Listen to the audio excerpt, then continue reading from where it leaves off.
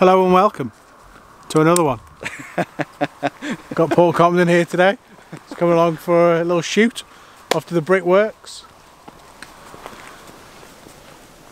It's quite busy, as you can see. It's got a little bit of a hike. Here with Jason Jones. Right, well, as you can see, my camera just got stolen off of me. I went back into the van, I was looking for batteries. Mr. O took over and I think he done a rather good job for an opening speech. Hello and welcome and all that. Yeah, we are, as he's just mentioned, we're at the brickworks. Never been here before. With Jason Jones, as you can see. Brickworks. We've actually come over to shoot the sea tide bell, or the tide bell. We'll probably do that this evening, try and get a bit of a sunset if we can. But the plan is, head down to the brickworks. Never been here before, so I'm quite looking forward to this. Seen loads and loads of photographs. And yeah, I'll speak to you when we go down there, or when we get on our way down there, should I say.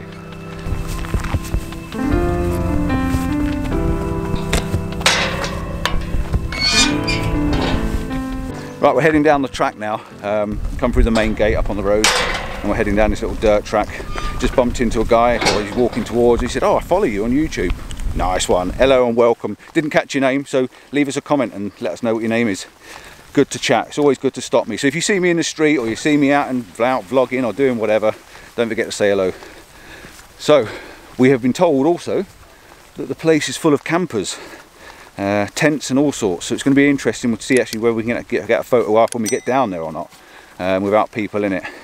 So we'll see what happens. If it's a case of going down there and making a retreat, so it is. At least I've been down and I know where it is. So that's the first plan. Let's get there and have a look at it. Because I remember someone that done vlogging once upon a time here, not saying any names, fell on his ass. And I don't particularly want to do that. And there's another one of these gates that are never designed for camera bags. Like so. So yeah, we're at the beach anyway. Can't be a bad thing.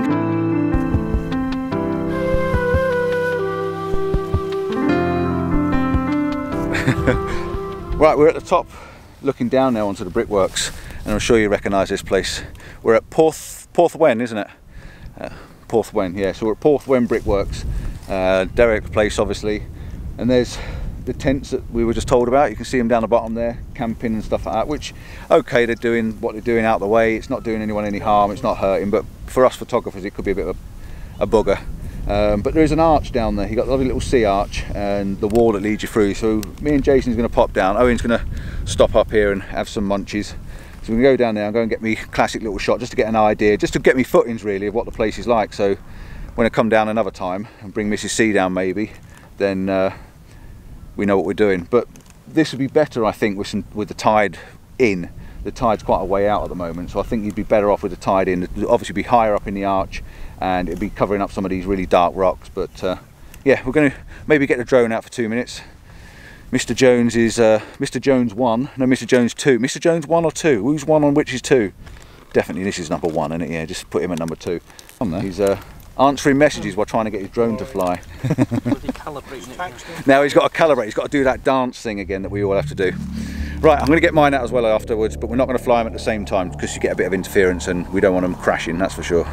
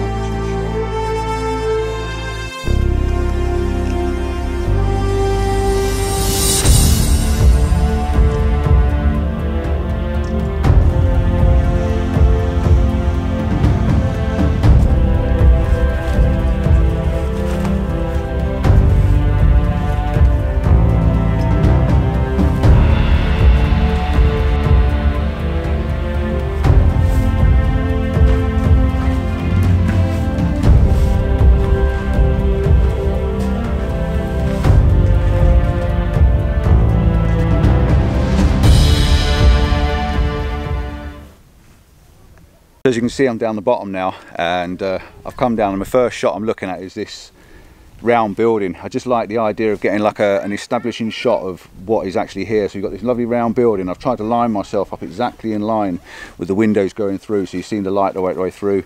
There's a steel drum on that side which is eroding away, and the colours, nice copper colours, are really cool. And then you've got the building, whatever the manor or whatever that would have been over that side, sorting office or whatever, that's sitting over on the right hand side of the image. I've tried to line this little window up exactly in the middle of the image. Now I know I've got the chimney poking out and it's not quite central to the chimney. It does look a little bit odd, but I'm going to live with that just to be able to get those three factors into the shot, because this is like a wide shot that takes it all in before you pick off small detail. F11, ISO 160s I normally am, 2-second time, I'm focusing on the door at the front. At F11 everything should be sharp. 2-second time I should be able to bring the sky back in full dynamic range and everything like that. Let's put the fire off again. It didn't go off then, did it? 2-second timer, and away it goes.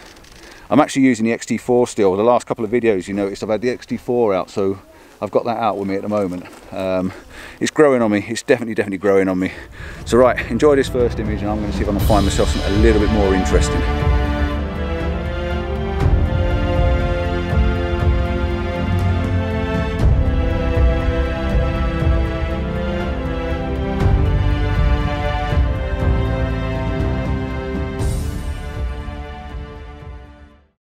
I've gone for something a little bit similar.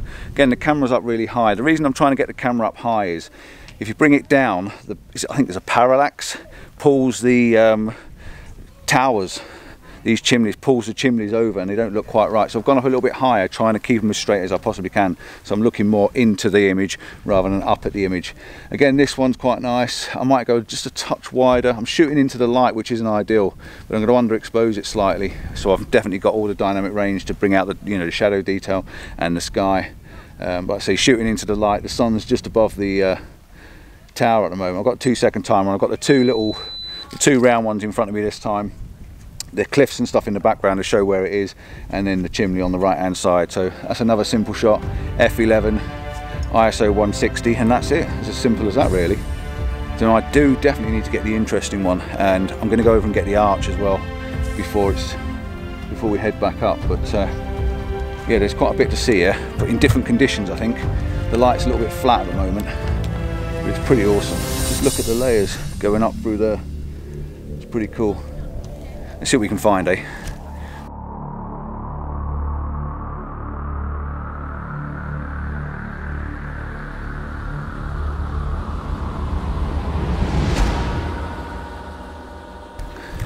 So this is the sea arch. Look at that. How cool is that? And I love this. Rusty old remains down there as well. So I'm going to try and take an image with this. I think the colours will be absolutely fantastic on the Fuji, I really do. So it's going to look something probably like that. So this is down on 1/3, that one's leading up to the other thirds, and you've got the sea and the sky behind it. But I just love that. I think that colour's really going to pop out in the image. And I like the texture in the rocks as well. You can see the copper or whatever it is actually in the rock face as well, which is pretty good. Jason's balancing on the wall. Looks like he's going for that total classic with the leading line, because he's got the leading line of the wall coming through there. So we'll obviously get a shot like that as well, but let's start off with this one, because I know this is going to pop and really pop. Right, so I've got the camera set up, looking directly into the arch. I've got the video on here as well, so I'm going to switch the video and let's just press play and I'll try and explain what I'm doing. So I've got this rusty drum, whatever it is, down here in the bottom thirds, because your thirds line's coming sort of across that way and across this way and across this way. So I'm sitting there roughly on the thirds, and then this is sitting up on the thirds line roughly, so I've got the arch leading through, so you can see through the arch. And then we've got this little patch here of worn grass and grit and stuff, and it's just leading you round as well. So this sort of leads you round to the image, and you've also got the wall coming in from this side, so it makes quite a nice image. On the video, the still's got a higher part here. You can actually see all the way into the sky, and there's a little bit more at the bottom as well, because the video's a bit shrunk. But that's the shot. That's what we're going to do. I'm not sure whether I was actually recording the video then. Done that a few times. So if you didn't see that bit of video that I just did, it's tough. I've already done it. So I'll try another one. So this is the shot, F11, ISO 160, focused on the red drum. Bracketed the shot to make sure I've got all the dynamic range in again. Probably won't need it. and I actually quite like that. That's quite a nice little shot. I'm just going to have a look about tilting it round slightly and bringing the whole of the drum in. So I'm going to take a second shot, and I might stitch them together as a slightly longer image, maybe a 2x1, just to get the edge of the little cliff thing in that corner over there. The problem I've got is the tents. I can't go too much further around, but that's quite a nice little shot. Another one done. So we're wrecking through them quickly. I'm now going to go up onto the wall and I'll shoot down, probably a vertical shot, looking down straight through the arch.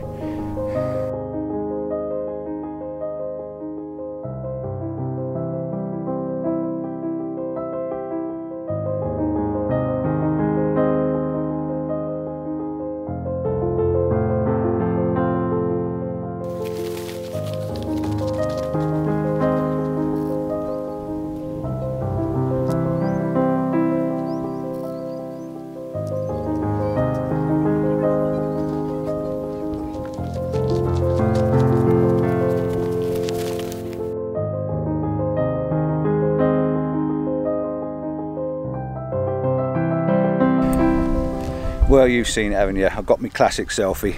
I had to, didn't I, really? And I got myself right in the centre of the arch, which was pretty good. Good little bit of time in that. No, it took me a couple of times to get me in the right place. Right, I've got another shot set up. The light's pretty awesome at the moment, so before I flick over to video, I'm just going to hit the shutter button again. 2-second timer on. I'm at f11, I think. I'll tell you in one moment. Yeah, f11, ISO 160, and I'm on aperture priority like I normally am. So the base shutter speed is 100th of a second, but with bracketing, you get different variations, don't you? So I'm going to flick it over onto video mode, and I'm going to try and explain to you what it is I'm doing again. Right, so this time we have now got, if you look down here on the bottom left hand corner, we've got the big drum down there, and again, like I say, on the image you can see the bottom of the drum underneath as well. And then we lift ourselves up and we've got the wall coming in, so the wall's leading you through quite nicely. We've got the arch in the middle, and then you can see the top of the ridge there as well in the image. So it's quite a nice little image. I like the fact I've got a little bit of land in there as well, so it's not just plain. And what I've had to do is, the horizon is hit, the centre of the image is there, and I've had to lift it slightly, so I've zoomed in a little bit and tilted it down slightly so that I can bring my horizon up a little bit higher, because when it was down here in the middle I didn't like it too much. It was, if I can show you what it was like, it was sort of more like, oh, wrong direction, it was more like that and slightly wider, and I didn't like the idea that the horizon was in the middle. So I zoomed in a little bit and tilted it down and brought the horizon to roughly on the thirds, and it seems to balance the image a lot nicer. So that was the plan for that one, and I think it worked quite nicely, to be honest. That again was on f11, like I just said, and a nice little shot, and the light's just coming and popping out again as well now, and it's pretty, you know, it's pretty cool. It's pretty cool. So I'm going a bit further along, and I'll see if I can get a vertical shot, maybe higher. See if I can get a vertical shot a bit higher up, so I'll get a bit more of this S curve as well on there. I'll take the shot and I'll show you the two together. Let me know what you think. Do you like these sort of things? Because I do. This is awesome. This is right up my street. I mean, now we've got some boats coming in as well over there, just making a bit of a mess of the water. But yeah, the conditions are lovely, and the sky is looking pretty promising for later on.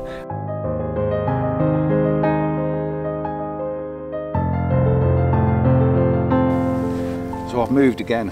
I've now got another one set up, and the idea behind this is, if you look onto the video, I've got this lovely bit of old machinery down here in the bottom corner, sitting again on the thirds down this end. I then go up to this line of the thirds, and I've now got the three little huts, or the three buildings there, the round buildings, and then I've got the two chimneys, and there is one on this side which you'll see in the image. The sky is quite bright behind it, but I think if I bracket it again, it'd be fine. But this is a shot. I just like the fact that I've got a little bit of machinery down there. So I'm going to flick that back over onto stills, and then we are going to wait for it to catch up for a moment, and we're going to focus down here on the foreground, and we've got a 2-second timer again, f11, ISO 160 as per normal, and then we're just going to check and make sure I've got the sky in, because the sky is looking a bit bright. Yeah, we've definitely got some detail in the sky as well. So I think we're done from down here. Got a few shots of the arch, got a few shots of these little round buildings, got the towers in, and I've got this little bit of machinery. So I think that'll do for the first visit. I've got a few images here. Owen's still sat at the top, so I think it's about time to pack this camera away and head on back up.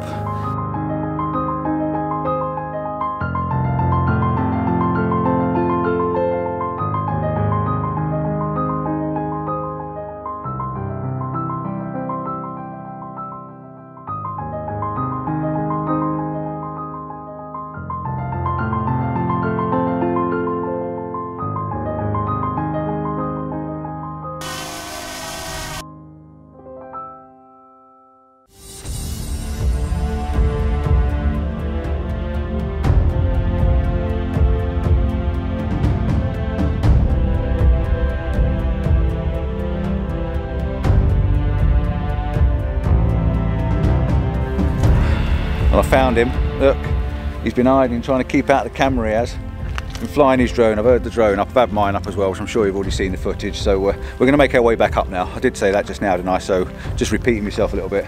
So yeah, we're done in this little location. Definitely going to come back, maybe in some different conditions, different time of year maybe, when it's quieter as well, less people and stuff, so you can get a bit of a better shot. But it's nice looking at the heather. I must admit the colours are nice coming out.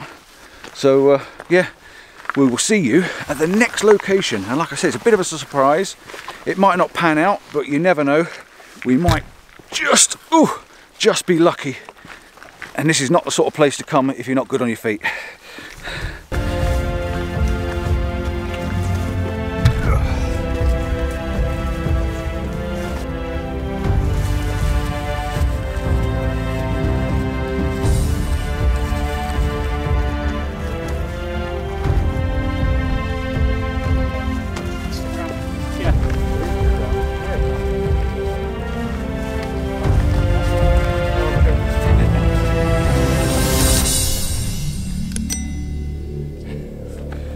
Get the brickworks in, I better get one as well. Here, come here, go.